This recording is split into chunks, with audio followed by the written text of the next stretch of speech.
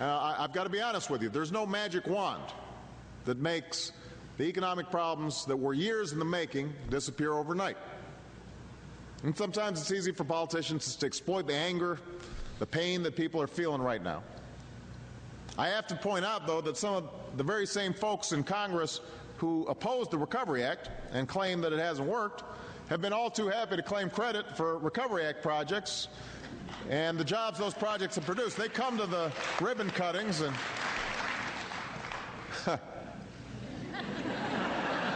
they found a way to have their cake and vote against it, too.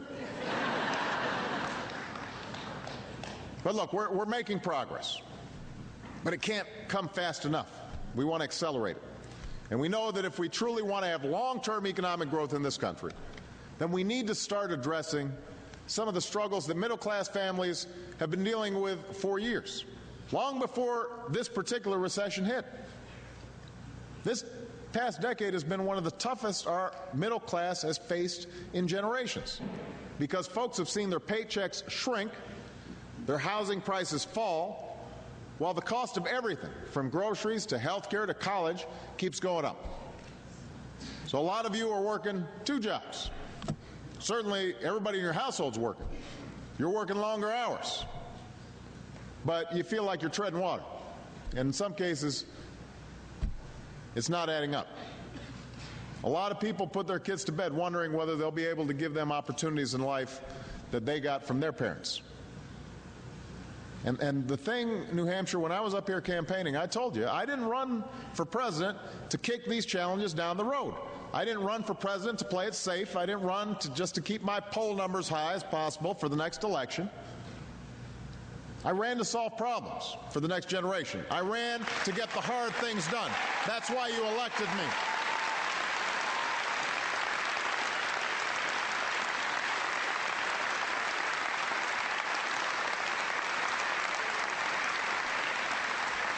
So I won't rest until businesses are hiring again, and wages are rising again, and the middle class is thriving again, and we finally got an economy that works for all Americans, not just some Americans.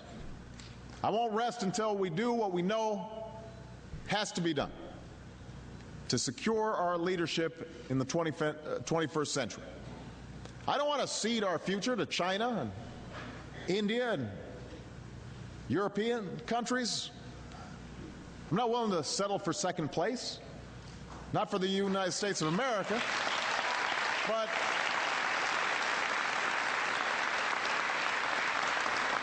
but if we're going to win the race, here's the thing. I can't do this alone. Democrats can't do it alone. The president can't do it alone. We've got 2 parties in this country. That's a good thing. It means we've got heated debates and vigorous disagreements. And as messy as democracy sometimes is, it means bad ideas can be discarded and good ones can be refined, and we don't go too far in any one extreme. That's the genius of American democracy. So I was very pleased when the House Republican Caucus graciously invited me to attend their retreat last week. You know, we had a good time for more than an hour. For more than an hour, we had a frank exchange about the issues facing our country, and we aired some of our grievances. We shared some ideas. There were plenty of things on which we didn't agree, but there were also some things on which we did. And even more things that we should agree on if we could just focus on solving problems instead of scoring political points.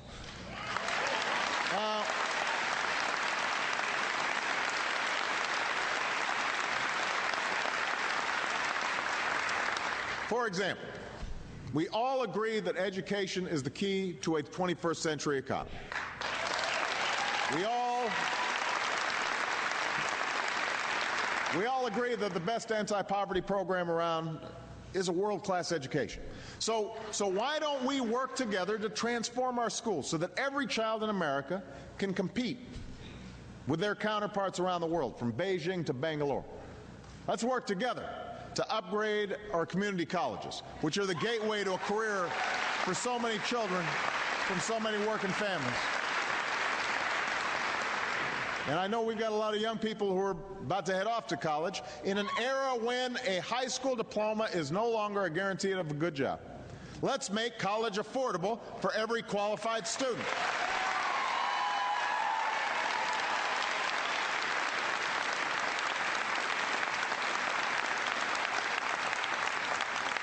As I said at the State of the Union, no graduate should have to pay more than 10% of his or her income on student loans each year. We can see to it that they don't. We can see to it that they don't. We've got legislation pending right now that could make this happen. The Republicans and Democrats may not see eye to eye on the threat of global warming. I happen to think the evidence is overwhelming. Some disagree. We can have a respectful argument there, but shouldn't we agree that American homegrown energy is good for our security, and that new clean energy jobs are good for our economy?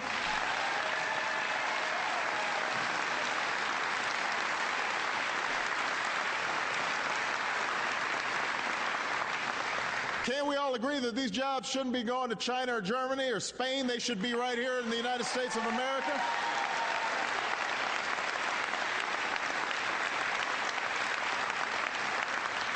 So let's invest in innovation.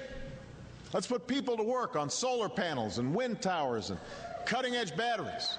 Because the nation that leads the clean energy economy will be the nation that leads the global economy, and America has to be that nation.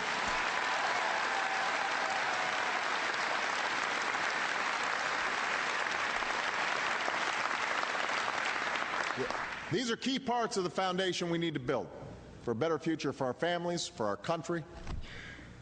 Another foundation stone is fixing a health insurance system that works better for insurance industry than it does for the American people.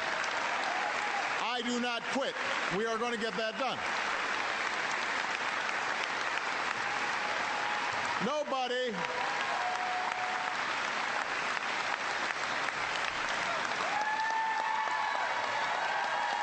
We've got to get it done.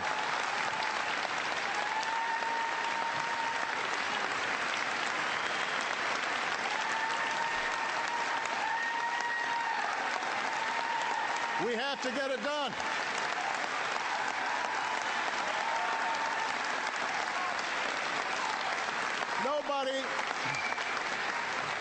Nobody should be satisfied with a system that allows insurance companies to deny care to folks with pre-existing conditions, that allows insurance companies to kick people off their plans when they get too sick.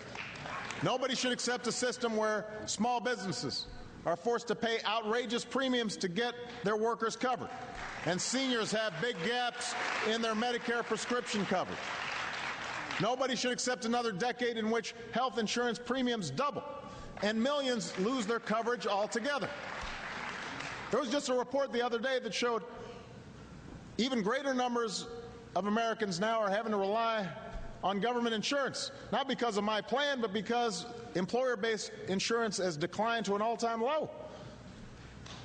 Now, these are the things that I hear about every day in the letters I get, from families going bankrupt, from small businesses crushed by their health care costs. So I am not going to walk away from these efforts. I will not walk away from these people. And Congress shouldn't either. We should keep working to get it done. Democrats and Republicans together, let's get it done this year.